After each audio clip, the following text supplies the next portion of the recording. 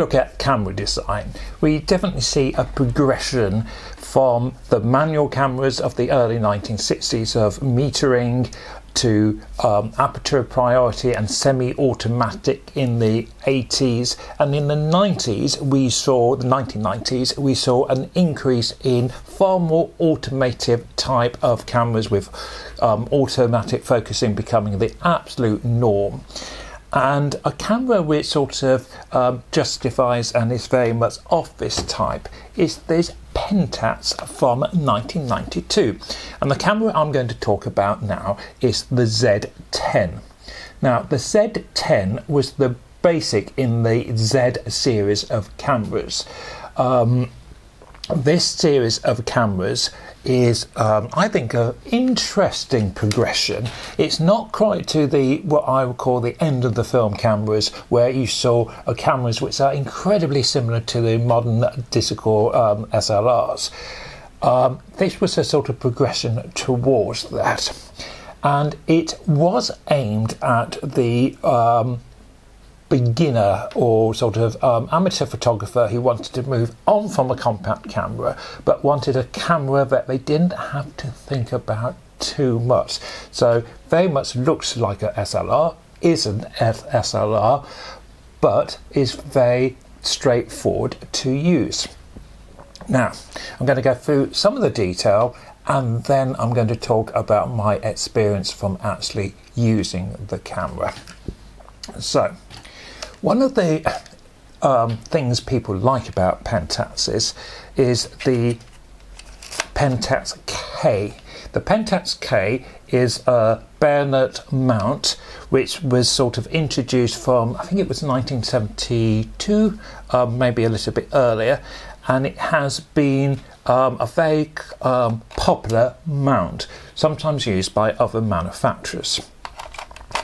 The mount has altered in that the automatic settings for aperture priority, and in this case we have, I can't remember the precise series of lens, but we have on the lens we do have a A4 automatic there, and we have the aperture for manual.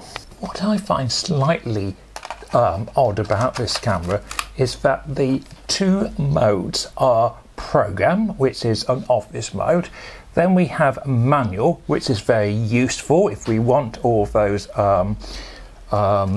user settings. However, we haven't got aperture priority, and when you think that Pentax cameras basically progressed through the aperture priority system, it just seems a bit incongruous to me that it has been missed out. So let's look at the basic fundamentals of this camera. The design is very ergonomic.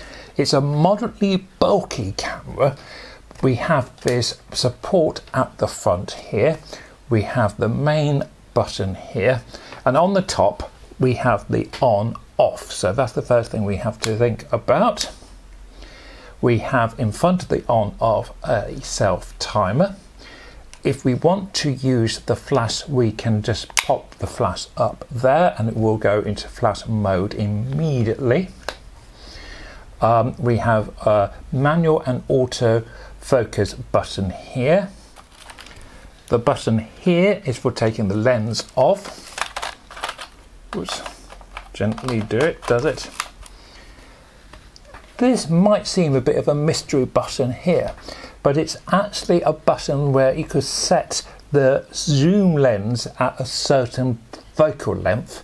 So, and it would only work on certain lenses, but you set the focal length. So let's say you've got a zoom lens between 35 and 80 and you want it at 50, you can set that point so that when you're shooting it will immediately go to that point where you press that button.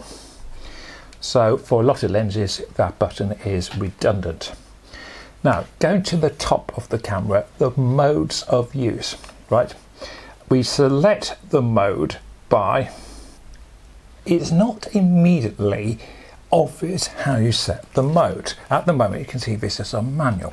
It's on manual because on the lens, and you can't really see this clearly, but on the lens I am on the apertures. So at the moment I'm on 5.6. As soon as you put it on the apertures, the camera goes into manual mode. So it's on 5.6 there. If I look through the viewfinder, I have to take off my glasses, I see a minus. That means that the shutter speed is not fast enough. If I look at the top, the shutter speed at the moment is a quarter, 1/4.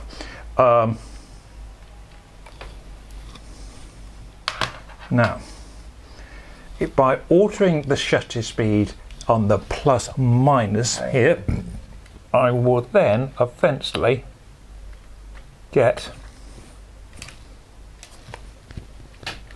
a naught in the middle. When I've got a naught in the middle, then the aperture is correct. So I've now got a naught. Okay, so you've got a minus in the viewfinder, you've got like a circle, which is the correct exposure, and you've got a plus. So you've got overexposed, underexposed, and can take. So that is the camera on manual mode.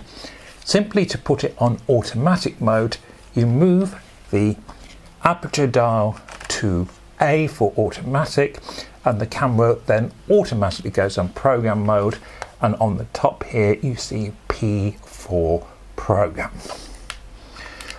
There's a use for plus and minus exposure compensation if you want to go down the stop or up the stop when you are in program mode.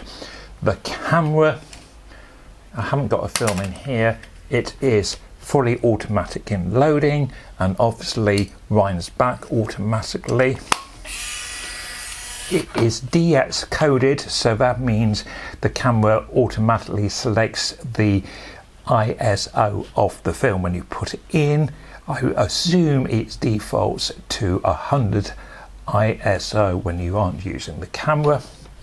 Interestingly, the hot shoe is on the side and not on the top. It's not on the top because we've obviously got this automatic flash, and the designers have decided to put it there, which is quite a sensible thing, I think.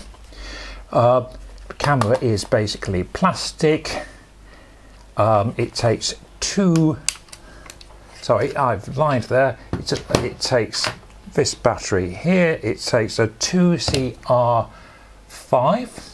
Not the cheapest of batteries, still easily available, but a little bit of a pain, but that is just how it is.